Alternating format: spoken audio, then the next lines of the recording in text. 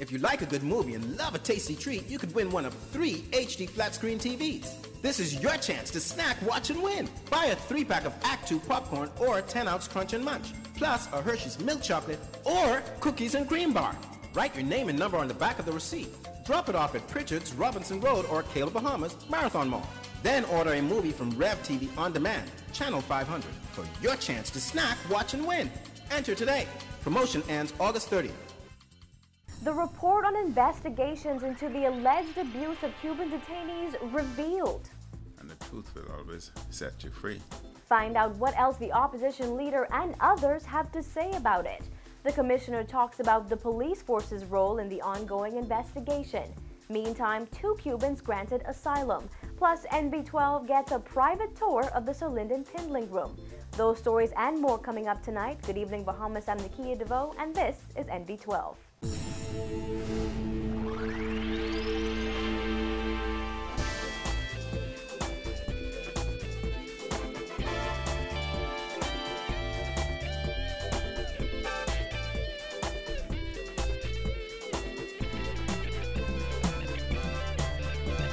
Thanks so much for joining us here at Cable 12 Studios. Widespread reaction and even shock today after details of a report into alleged abuse at the Carmichael Road Detention Center were made public by the press. In that report, Defense Force Marines and Cuban detainees outlined the severe beatings allegedly inflicted on several migrants who tried to escape back in May. Up first tonight, Arcandia Dames provides damning highlights of what is contained in that report.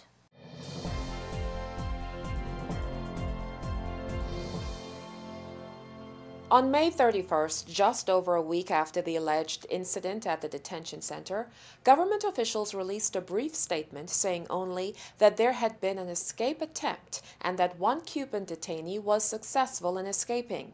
It did not hint at any reported beatings following the escape attempt, but the newly revealed report completed by the Defense Force Senior Intelligence Officer says Marines admitted that Cuban detainees were severely beaten at the facility for almost 2 hours after they attempted to escape.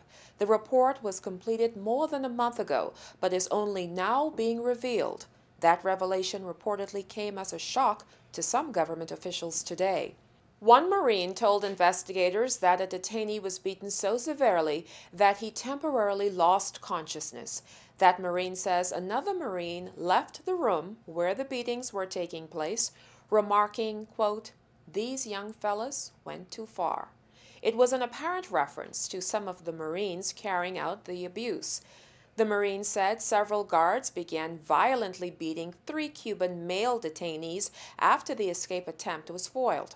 He says that after the initial beatings, the detainees were taken into a back room which contains barbells and other exercise equipment. It was there where the majority of the members of the watch guard continued beating detainees. The Marine says initially he held one of the detainees while another Marine kicked and punched him, and another Marine hit the detainee with a baton over the head, ears, hips, and legs. The Marine stated that when the blood from the detainee started to pour out, he lost his composure and left the room. Moments later, he heard another Marine encouraging young Marines with use of words like, "Prove your manhood by punishing these detainees." After what appeared to be an hour, the detainees were dragged out of the back room and placed near a fence. The Marine says it was at this point that another Marine sprayed pepper spray into the eyes, wounds, and bruises of the detainees. According to one Marine, this display was visible to the remaining detainees, men, women, and children who were watching from outside their dorms. A short time later, the detainees were taken back into the room and the beatings continued by other members of the guard watch. The report also reveals that a detainee claimed that detainees paid money to Defense Force guards to use their uniforms in a video they made reenacting the abuse and paid the guards to provide cell phones with video recording capabilities. One Marine interviewed by investigators also said he was aware and had seen 2 officers selling phones to detainees. According to the detainee, another detainee used one of the cell phones to videotape the reenactment of the beatings.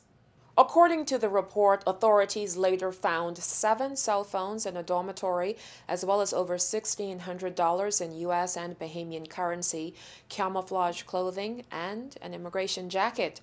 The release of this report follows weeks of protests in Miami by a group known as Democracy Movement. That group had been claiming all along that Cubans had been abused at the detention center. The government of the Bahamas has repeatedly said it does not condone abuse.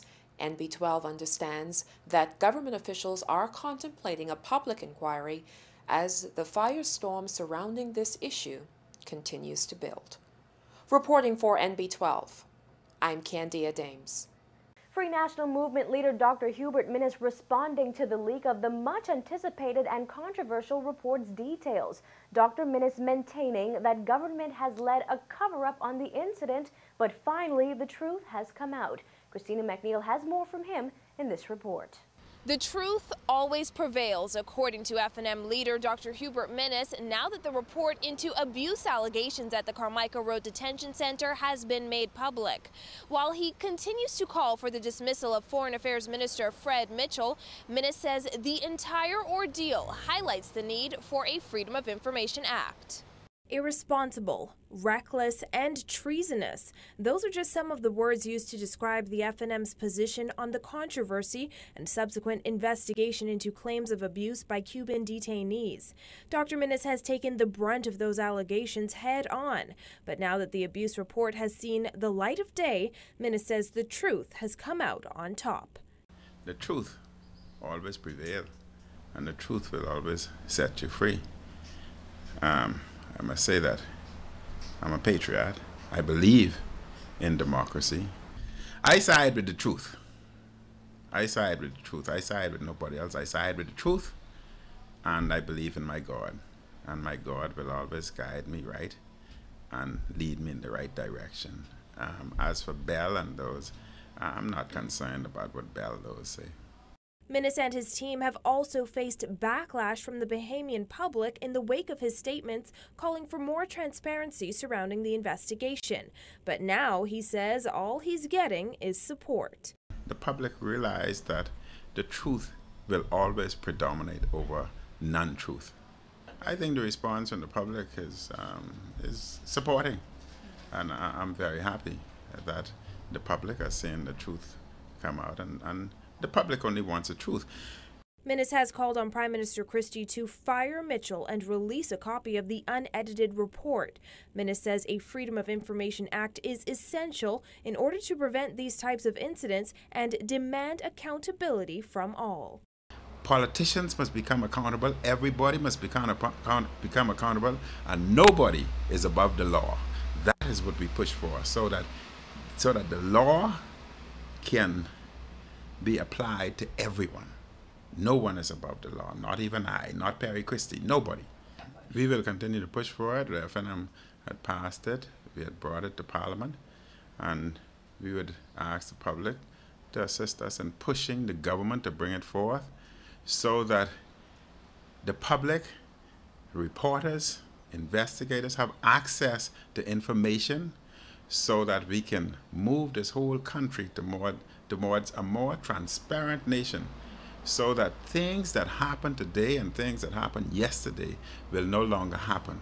And when it comes to his political future in the wake of this incident, Dr. Minnis sent this message to the Prime Minister. I want to send a message to Perry Christie. The Prime Minister had said that I will pay a political price. I only want to say to him that my future, my political career, and my direction is in the hands of God, not Perry Christie.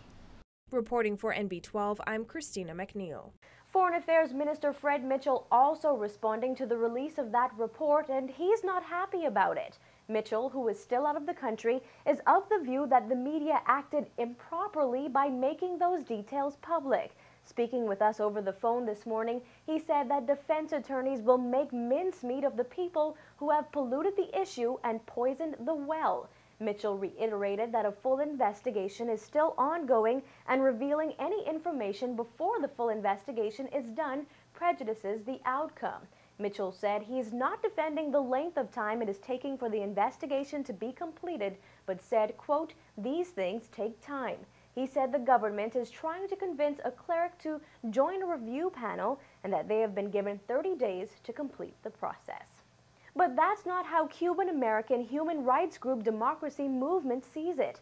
Spokesperson Ramon Sanchez is calling the release of the report a victory for the truth. In a press statement released by the group this morning, Sanchez called the findings a victory for the victims, for the noble people and press of the Bahamas, as well as for the many good officers of the law enforcement forces that have seen their good image tarnished by the alleged wrongdoing of a small group of guards. He accused the government of going out of its way to cover up alleged torture, sexual harassment, and abuse. Now, Sanchez also added that the group is putting together information to fully recognize every positive step that the government of the Bahamas is now taking to prevent human rights violations in the future, stating, however, that the group is cautious as it still believes the whole truth has not yet come out. Sanchez says the Democracy Movement is eager to put this episode behind it and begin helping the Bahamas to send the message to the world that it is beautiful again. Well, in light of that leaked report into investigations at the detention center, the Commissioner of Police is today urging Bahamians to take these new developments with a grain of salt. Paige McCartney has that story. The commissioner said while it's never okay for any law enforcement official to be involved in any act of brutality, Bahamians should wait for due process before forming any final judgments. Although police have minimal involvement in the investigations at this point, Commissioner of Police Allison Greenslade said he has been kept up to speed on the details of the probe. At this point, the Royal Bahamas Defense Force is taking the lead in the investigation, and Greenslade said despite the leaked reports, the investigation is not complete. And we have collaborated on the investigation, but we have not taken over the investigation. They're very, very competent people also in the Defense Force. Many of them I know personally. And I have no reason to disbelieve the Commodore when he says that everything will be above board and transparent. And I'm aware that the Commodore and the ministers had many, many conversations. I'm aware that the light of public scrutiny now is shining on the matter. And I think for the sake of the Bahamas, we should allow due process and natural justice. Let it run its course as a proper investigation and wait for that report to be done. The question has been raised on whether the Royal Bahamas Defense Force should be allowed to conduct an investigation into its own officers and that the police should instead be in charge. But Greenslade said at the end of the day, he's confident the probe will be fair and the authorities will provide the Bahamian people with the full truth on this matter. I am of the firm view that everything is being done that should be done at the moment. And I believe that there will be a proper accounting to the Bahamian people. I really believe that as Commissioner. Foreign Affairs Minister Fred Mitchell said earlier this week that government is awaiting a review of the report by an independent legal aid and is trying to convince a cleric to join a review panel. Greenslade said in these type situations, it's best if a third party is involved in the investigation. If it's a matter where there is brutality, allegations of brutality, or some harm being caused, then there is another investigation that takes place. And that investigation is ongoing. I can't speak to it because it's another arena. It's not within the purview of the police department. My ministry has spoken to it. The Minister of Foreign Affairs has spoken to it. Commodore of the Defense Force has spoken to it. But we stand ready to provide whatever support is required of us going forward. Meantime, 2 Cuban detainees who are being held at Her Majesty's prison have been granted asylum in the United States. The pair was due to appear before Supreme Court Justice Carolita Bethel for a hearing on a writ of habeas corpus seeking the Cubans' release. However, their attorney, Roger Gomez, dropped the case on behalf of his clients, Randy Rodriguez and Mauricio Valdez, after the asylum request came through. Gomez tells our news team he's pleased with the outcome. The pair was expected to be released to United States immigration officials today and in the U.S. by this evening.